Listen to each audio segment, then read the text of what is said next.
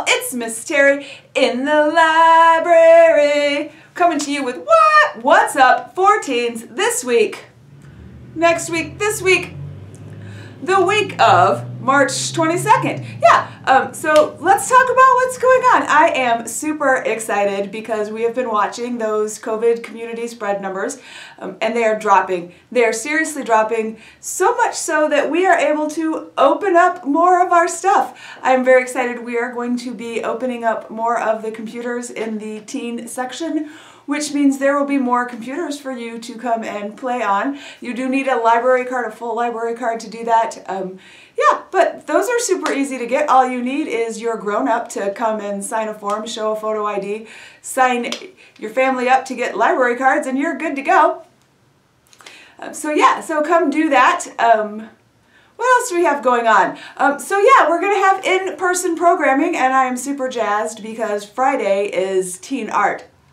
So it is a sunflower in soft pastels. That's what we're going to be doing. So please register for that. Come, let's do some art. We're going to be up in the Red Earth room.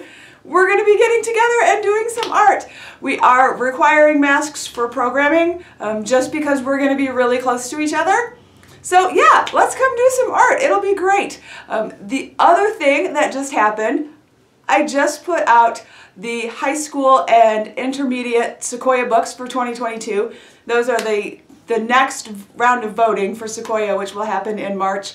We also have our Sequoia reading challenge on Beanstack. So for folks who read 3 or more Sequoia books from their group will be invited to the voting party next, like February or March, so it seems like a long way away, but there are some really great books on that Sequoia list that you will probably want to check out.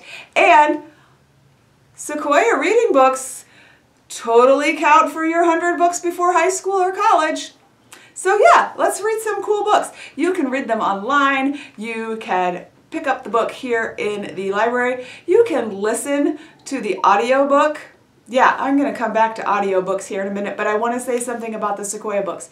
So, for folks that are currently in 8th grade, next year when we vote, you will be a freshman, so you need to read 3 from the high school list to vote for the high school favorite Sequoia book. Yeah, and we're going to have a big, gathering, and we're going to have a party because I'm sure it's going to be all good for us to get together and have a party next March. I'm super excited about it. I'm really, really excited to be able to have larger groups in the library come do some stuff in the library.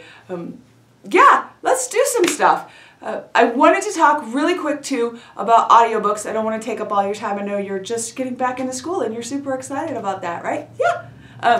But I want to talk about audiobooks because we're moving them again. And part of the reason that we're moving them again is because y'all aren't checking them out. And so I'm trying to decide, is it that you're just not into audiobooks? Maybe you're not into audiobooks in the format that we have them in the library. So we have 2 formats in the library. We have some on CD.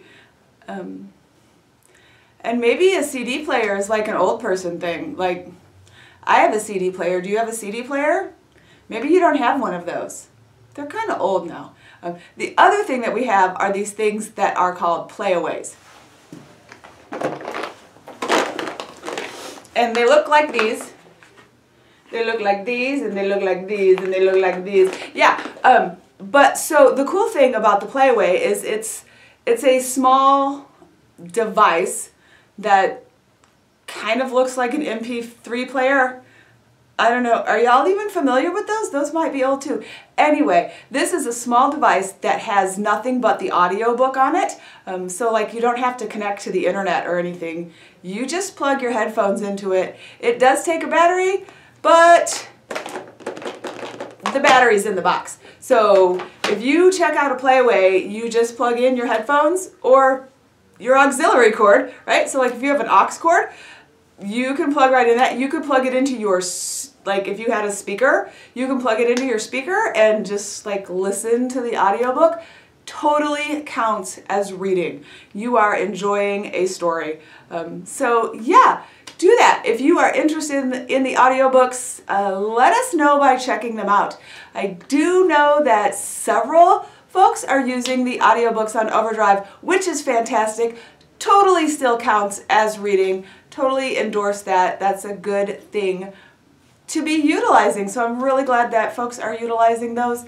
Folks are using our digital access cards and checking out books online, which is super exciting to me. So yeah, that's what's up. We're opening up. We're going to be doing more in-person stuff. We are looking at having a, what's that thing called? A Twitch. No, not a Twitch. A Switch. Yeah, a Nintendo Switch. That's what it is. We do the Twitch. We're also going to have a Nintendo Switch game night coming up. Yeah, and that'll be like an all ages thing, like from 5 up. If you want to play, like, I think it's Mario Kart, and maybe Super Smash Bros. Yeah, are y'all into that? We're going to be doing that at the library too. So yeah, let's do some stuff at the library. I can't wait to see you here.